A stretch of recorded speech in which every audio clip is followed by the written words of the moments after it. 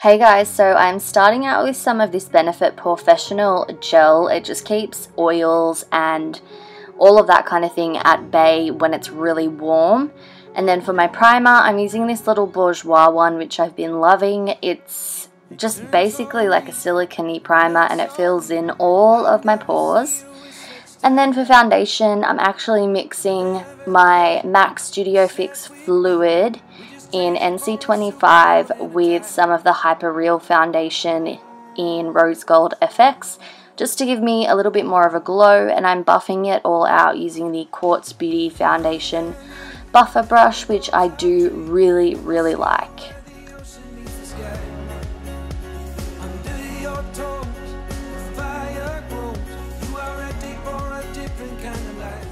For my cream contour, I'm going in with the Benefit Hoola Quickie Contour Stick, and I'm just applying that to my cheekbones, around my hairline, my temples, and under my bottom lip. And then I'm going in with the Quartz Beauty Face Sculpting Brush, which is absolutely amazing for contouring. Like, all of these brushes are so impressive, but this is definitely one of my favorites. Then to conceal, I'm first starting out with the Mecca Max Life Proof Concealer underneath my eyes, and then I'm using the MAC Studio Fix 24-Hour Concealer just down the center of my face and on any blemishes, just because it's a little bit darker and I needed it to sort of all blend and flow. And I'm using the Quartz Beauty Concealer Buffer Brush just to blend everything out.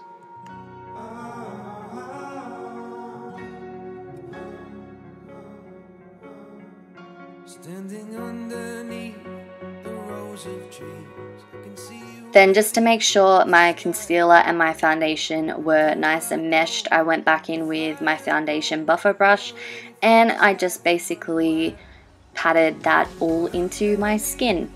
Then to set my under eyes, I'm taking the MAC Mineralized Skin Finish Natural in Light Plus on the Quartz Beauty Mini Powder Brush, and I'm basically setting my under eyes and a little bit of the center of my face.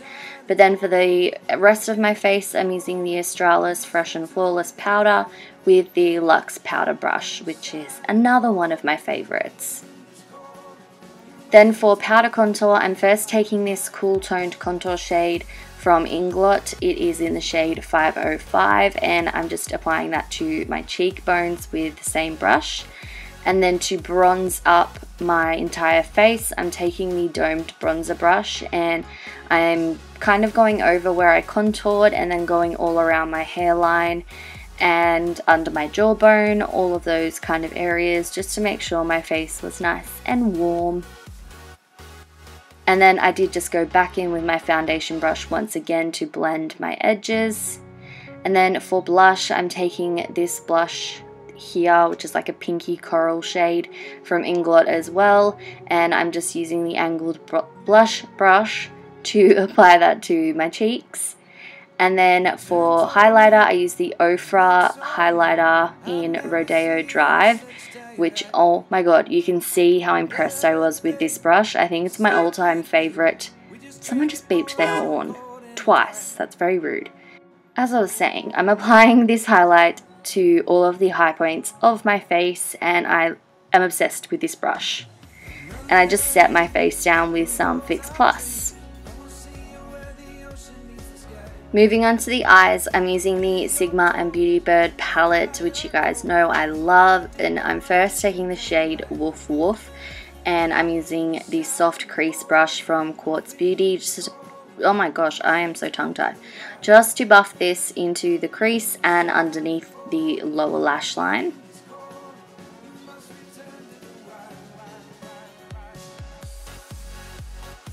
Then I'm dipping into the shade Tacos and Chill, and I am just doing the same kind of thing, just buffing this into the outer corner and then working it through the crease and underneath that lower lash line as well.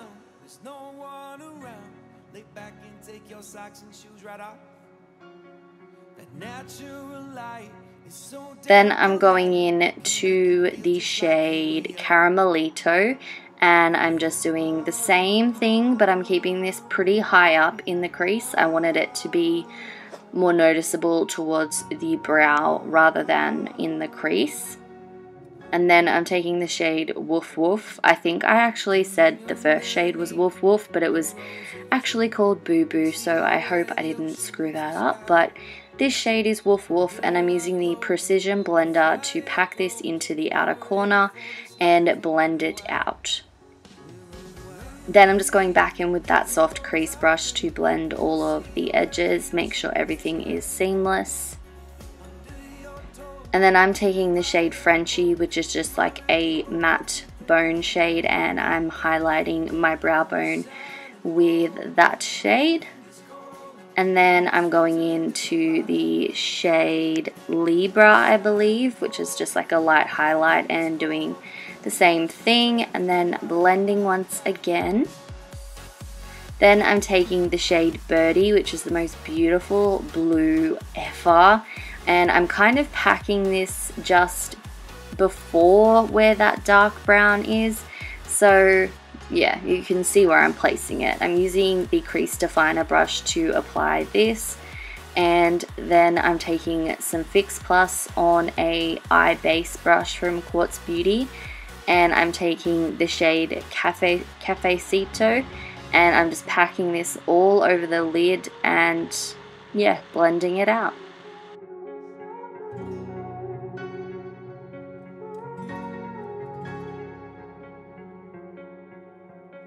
You turn toward me and look so weak. I've never seen you with such tired eyes. Then I'm just going back in with the crease definer with no additional product, and I'm just making sure that blue stands out, and then taking this soft crease brush once again to blend my edges. Then I'm taking a black liner from Eye of Horus, and I'm just tight lining with this, and I also apply just a thin line to my upper lash line just to make it look a little bit thicker, and so my false lashes blend in easier, and I do apply this into my waterline as well. Then for my inner corner highlight, I took this beautiful foiled gold shade. It is called Concita. And then for mascara, I'm taking the MAC Bold and Bad Lash Mascara, and I'm just applying that to my top lashes, letting that dry a little bit. And then for my falsies, I'm using the Quartz Beauty false lashes in Sapphire, and these are so stunning. They're just like wispy and beautiful and fluffy, and I really like them. Then I just went in with the little mini wand in the mascara and applied that to my bottom lashes. And then finally for lips, I lined them first using the Rimmel lip liner in Tiramisu, and I basically outlined them but then filled my entire lips in because the lipstick I'm using is quite pale.